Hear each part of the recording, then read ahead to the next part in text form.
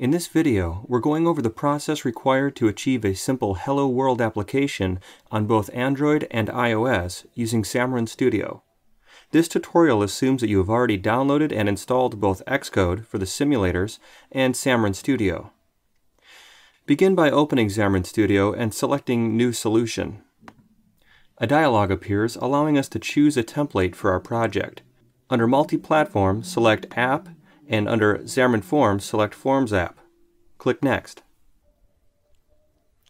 A new dialog appears, which allows us to define an app name, organization identifier, target platform, and a type of shared code we wish to use. In the App Name box, we identify our application for both our end users and for Apple's App Store and Google's Play Store. We'll set the name under App Name to Hello World. This name not only identifies the name for our root namespace, for which all of our code will reside, but it also defines the name that appears beneath our application's icon on the user's device. The organization identifier should be set in reverse domain format. For my personal applications, I choose com.codeblue.whatever the application name is. In this example, I'll just leave it as default. If you wish to deploy to both Android and iOS applications, you should select both Android and iOS underneath Target Platforms. Underneath Shared Code, we have the option of Portable Class Library or Shared Library. A portable class library is a compiled piece of code that is referenced by other projects, while a shared project shares non-compiled code between the different projects. For this project, we'll use Portable Class Library.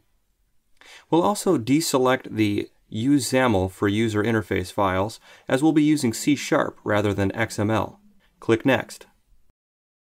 This final dialog allows us to configure the project name, solution name, location, version control, and test cloud options.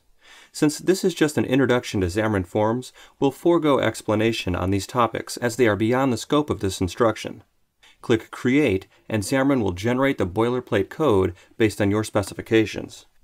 Once Xamarin has finished building your application, you'll be presented with your IDE. Let's take a moment to become familiar with Xamarin's layout. On the left, we see our project navigation, which presents us with all the files in our solutions directory. The large window on our right presents our different documents for editing. And at the bottom, we have our application output, which serves to provide feedback on our application state. Now, in order to make sense of how Xamarin compiles our code for each application, we need to understand the flow of our application. Here we see a folder hierarchy that begins with our solution file named Hello World. Within that file, there are 3 other project directories. Here we have our Xamarin Forms portable class library, which represents the code that is shared between our 2 other projects. As you can see, we have our Hello World C# document open. This represents the entry point to our Xamarin Forms application. It's important to note that this class is called App, and inside of App's constructor is a simple view laid out with a title of Hello World and a stack layout that simply has a label inside of it that says Welcome to Xamarin Forms. Let's change the name to Hello from Xamarin Forms.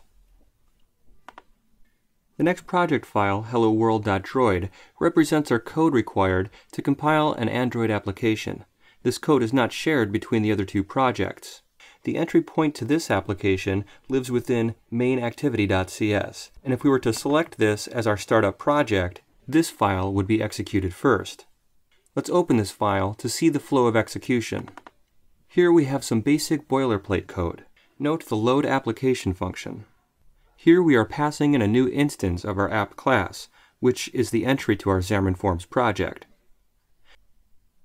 This final project is helloworld.ios, which represents the code necessary to compile our iOS version of our application. Once again, this code is exclusive to our iOS application and is not shared between the other 2 projects. Main.cs represents the entry point to our application. Unlike our Android counterpart, the iOS application passes in the desired startup class name into the UI application singleton's main run loop. Now notice that we've got a file here named appdelegate, which matches our passed-in string. If we navigate to our appdelegate, we find that once again we are passing in our flow of execution into a function named loadApplication. We're passing in a new instance of our app class. And if we were to select this as our startup project and build our applications, we'll see our custom Hello World from Xamarin Forms message presented to us in our iOS simulator. Similarly, if we select our Droid project as our startup application and build, we'll see the exact same message appear on our Android simulator. And we see the exact same message on both the iOS and Android simulators.